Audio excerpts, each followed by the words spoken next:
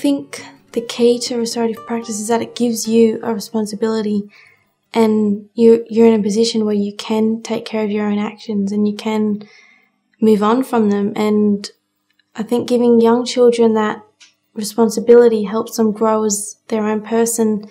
I think with the foundation that we had at primary school and the lessons that we were taught, it definitely made the transition easier. It's easy to just say sorry and move on, but without that healing process, it's hard to forget the issue. And I think the restorative practice definitely helps you sort out the issue and then move on, and also helps and gives you ideas about how to deal with it. Well, I know at home, my mum has always had the restorative practice cards handy, and there's always one on her dressing table or in her wallet or something. So that's impacted a family life for me, even with my siblings.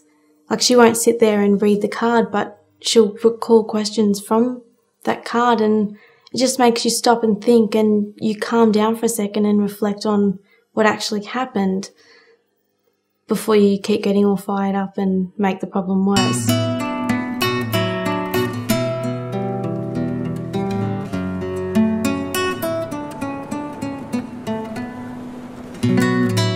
I think you do need a clear way of managing difficulties, because if it's all complicated, then people won't understand it, so they won't use it, and they'll just revert to screaming, kicking, and physical violence. If you think about it, a lot of kids have a lot of problems, and there's not many teachers, so the teachers get annoyed a lot. So if you keep it small, then the teachers don't get annoyed, and you fix the problem by yourselves. So it helps keeping it small.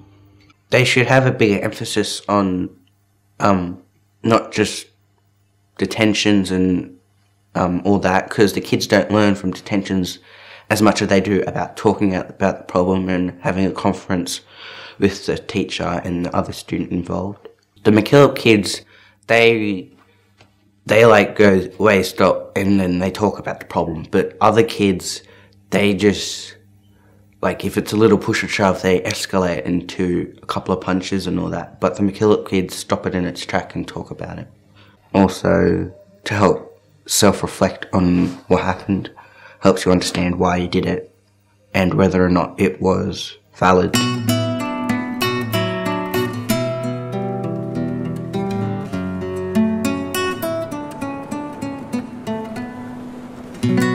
If we had arguments like in class or on the football field or whatever, I seemed to resolve it a lot easier. Like, I'd talk to people about it before it actually happened, and then like I'd ask them similar like little questions, like, or I'd try to think to it myself and think it through. And then I think that helped a lot. Like, without that, I wouldn't have had anything to go by. I think the school became better from learning restorative justice. Like, before we had that, like, it was a good school, but I think when we established that, we realised that there's a lot more ways we can solve things. And I think if all schools take it into consideration, it'll be a lot easier for everyone, and they'd be able to solve things in the small way, like we did. And I think that'd help everyone. I think once it started, it spread more than what it was expected. I think it got to lots of clubs and lots of sporting clubs, especially on the field and off the field, and just dramas everywhere throughout the community. It helped everyone.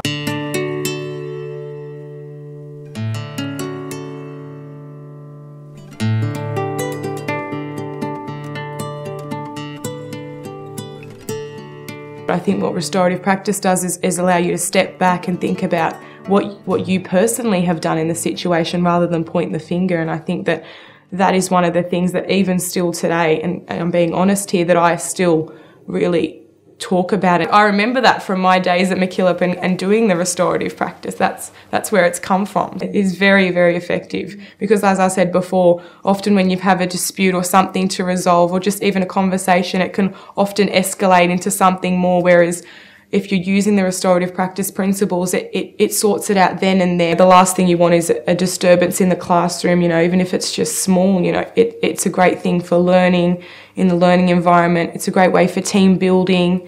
And I think it's also a great way to help other people out. I know one of our strongest mottos at MacKillop was never see a need without doing something about it. And I've found restorative practice has enabled me to see, someone in conflict, see that need, and I've been able to go in there and help them to sort it out.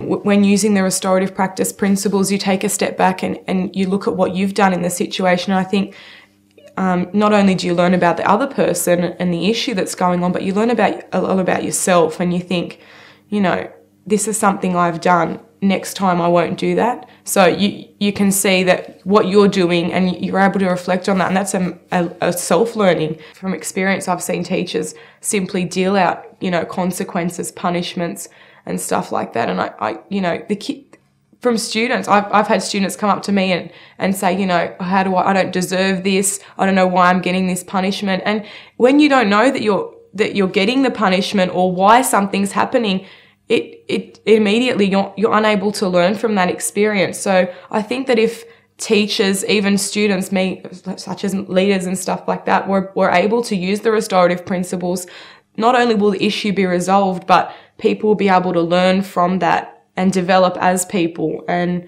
I think that that's something that's critical. School's not only a place about learning and being academic as such, but it's a place for you to grow and develop as a person. So I think that if teachers were aware of that, as well as students, that it'd just make a learning experience so much more enhanced for individuals.